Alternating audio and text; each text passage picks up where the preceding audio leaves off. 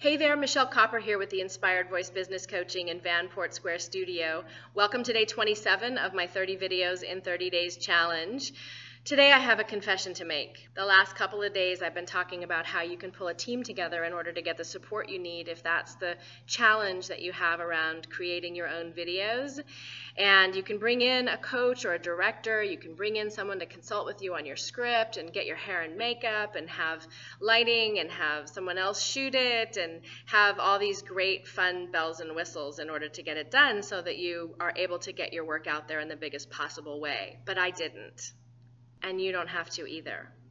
The way that I made this video challenge happen was that I made a decision to do it.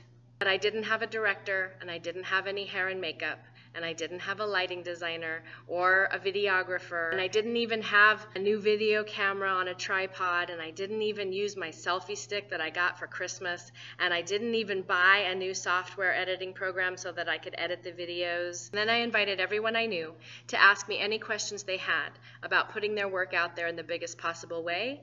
And as the questions came in, I drew on my coaching expertise, my performing expertise, my entrepreneurial expertise, and the fact that I've been a teacher and a healer for 30 years, and I answered them.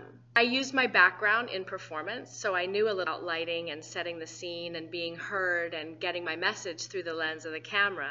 I made the decision, and then I started doing it.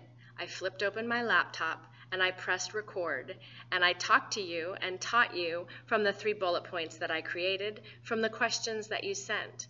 I just did what I do and was able to show up for 30 days in a row. And because I made a commitment to doing it, I had to figure out that editing thing. I had to work with what I had, and then I had to let it be good enough and move on to the next thing. And there's a vast, enormous, huge power in doing that.